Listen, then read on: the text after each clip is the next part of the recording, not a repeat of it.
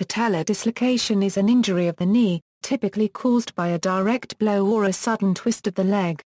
It occurs when the patella slips out of its normal position in the patellofemoral groove, and generally causes intense pain with effusion. Open or arthroscopic surgery may be used to repair damage, but are typically avoided since rates of re-injury, knee function, and patients' opinions do not differ much from conservative treatment. The patella generally dislocates laterally, and can be accompanied by acute pain and disability. Immediate reduction can be accomplished by hyperextension of the knee, and by providing a medialward pressure to move the patella back into the patellofemoral groove.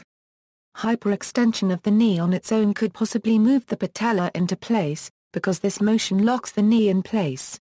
When the knee is locked, the ligaments are twisted and taut, allowing the muscles involved to relax and the patella to slide back into place. If that does not work, a medical professional must manually perform an orthopedic reduction.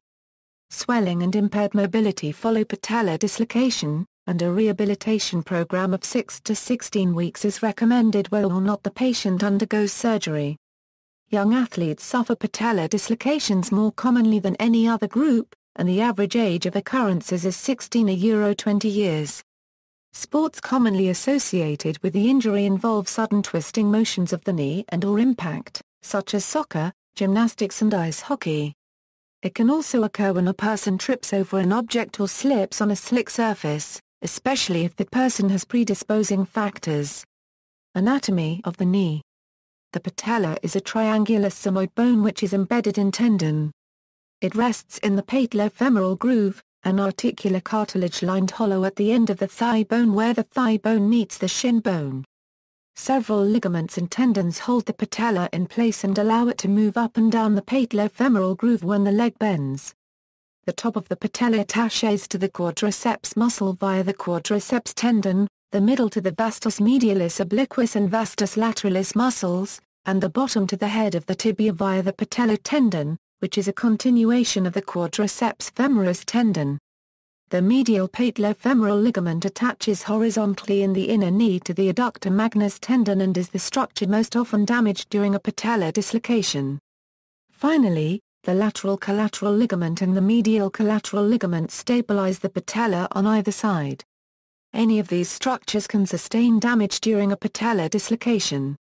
Mechanism of injury: patellar dislocations occur by a direct impact that knocks the patella out of joint, a twisting motion of the knee, or ankle, a sudden lateral cut. Predisposing factors: a predisposing factor is tightness in the tensor fasciae lati muscle and iliotibial tract in combination with a quadriceps imbalance between the vastus lateralis and vastus medialis muscles can play a large role. However, individuals with large acute angles are genetically more predisposed to this type of injury due to the increased lateral angle at which the femur and tibia meet. Athletic population: patellar dislocation occurs in sports that involve rotating the knee. Direct trauma to the knee can knock the patella out of joint. Positive family history: 24% of patients whose patellas have dislocated have relatives who have experienced patellar dislocations. Anatomical factors: excessive Q angle. The Manual of Structural Kinesiology by B.T. Floyd states that people who have larger Q angles tend to be more prone to having knee injuries such as dislocations, due to the central line of pull found in the quadriceps muscles that run from the anterior superior iliac spine to the center of the patella. The range of a normal Q angle for men ranges from less than 15 degrees and for females less than 20 degrees, putting females at a higher risk for this injury. An angle greater than 25 degrees between the patella tendon and quadriceps muscle can predispose a person to patellar dislocation. Misalignment of the patella on the knee joint: in patella alta, the patella sits higher on the knee than normal. Insufficient vastus medialis obliquus muscle: normal function of the VMO muscle stabilizes the patella. Decreased VMO function results in instability of the patella. Epidemiology: in a journal by the Department of Orthopedic Surgery, Brian Waterman collected incidence rate data in respect to sex, age and race in the United States. Patellar dislocations have been estimated to occur among an at-risk population of 1,774,210,081 people each year. Incidence rates published in the American Journal of Sports Medicine for ages 10 to 17 were found to be about 29 per 100,000 persons per year, while the adult population average for this type of injury ranged between 5.8 and 7.0 per 100,000 persons per year. The highest rates of patellar dislocation were found in the youngest age groups, while the rates declined with increasing ages. Females are more susceptible to patellar dislocation. Race is a significant factor for this injury, where Hispanics, African Americans and Caucasians had slightly higher rates of patellar dislocation due to the types of athletic activity involved in basketball, soccer, and football, according to Brian Waterman. Symptoms and signs. Patients often describe pain as being o inside the kneecap. The leg tends to flex even when relaxed. To assess the knee, a clinician can perform the patellar apprehension test by moving the patella back and forth while the patient flexes the knee at approximately 30 degrees. The patient can do the patella tracking assessment by making a single leg squat and standing, or by lying on his or her back with knee extended from flexed position. A patella that slips medially on early flexion is called the J sign, and indicates imbalance between the VMO and lateral structures. Risks. Another cause of patella symptoms is lateral patellar compression syndrome, which can be caused from lack of balance or inflammation in the joints. The pathophysiology of the kneecap is complex, and deals with the osseous soft tissue or abnormalities within the patellofemoral groove. The patella symptoms cause knee extensor dysplasia, and sensitive small variations affect the muscular mechanism that controls the joint movements. Forces. When there is too much tension on the patella, the ligaments will weaken and be susceptible to tearing ligaments or tendons due to shear force or torsion force, which then displaces the kneecap from its origination. Another cause that patellar dislocation can occur is when the trochlear groove that has been completely flattened is defined as trochlear dysplasia.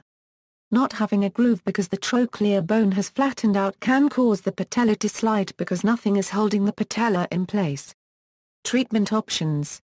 Two types of treatment options are typically available: surgery, conservative treatment. Surgery may impede normal growth of structures in the knee, so doctors generally do not recommend knee operations for young people who are still growing. There are also risks of complications, such as an adverse reaction to anesthesia or an infection. When designing a rehabilitation program, clinicians consider associated injuries such as chipped bones or soft tissue tears. Clinicians take into account the patient's age, activity level, and time needed to return to work and/or athletics. Doctors generally only recommend surgery when other structures in the knee have sustained severe damage, or specifically when there is concurrent osteochondral injury, continued gross instability, palpable disruption of the medial patellofemoral ligament and the vastus medialis obliquus, high-level athletic demands coupled with mechanical risk factors and an initial injury mechanism not related to contact. Supplements like glucosamine and NSAIDs can be used to minimize bothersome symptoms. Post-treatment rehabilitation. An effective rehabilitation program reduces the chances of re-injury and of other knee-related problems such as patellofemoral pain syndrome and osteoarthritis. Rehabilitation focuses on maintaining strength and range of motion to reduce pain and maintain the health of the muscles and tissues around the knee joint.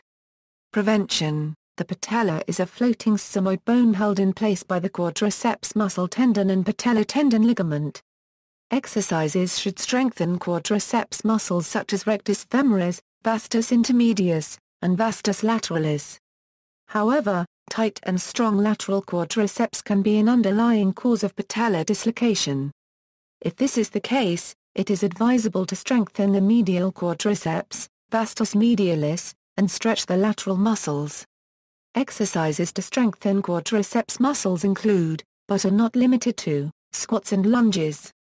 Adding extra external support around the knee by using devices such as knee, orthotics or athletic tape can help to prevent patellar dislocation and other knee-related injuries. External supports, such as knee braces and athletic tape, work by providing movement in only the desired planes and help hinder movements that can cause abnormal movement and injuries. Women who wear high heels tend to develop short calf muscles and tendons. Exercises to stretch and strengthen calf muscles are recommended on a daily basis. Notable persons, with patellar dislocation: Sean Barker, English footballer; Gabby Kermy, American football offensive tackle in the National Football League; Chris Kaman, German-American professional basketball player in the NBA; Marcus Lattimore, American football running back in the National Football League; Sean Livingston, American professional basketball player in the NBA; Moses Malone, American Hall of Fame basketball player; Joel Ptsabilla, American professional basketball player in the NBA; Jonathan Thurston, Australian professional rugby league footballer; Shea Weber, Canadian professional ice hockey defenceman in the National Hockey League; David Haller, Australian professional NRL player; Gavin Cooper, Australia professional NRL player. See also: knee pain, knee osteoarthritis, patellar tendon rupture, patellar tendonitis. References. Further reading: The Knee Gorilla Euro-educational site packed with knee content with sections on the patella, University of Connecticut, New England Musculoskeletal Institute, a Euro site concerning knee injury treatment options.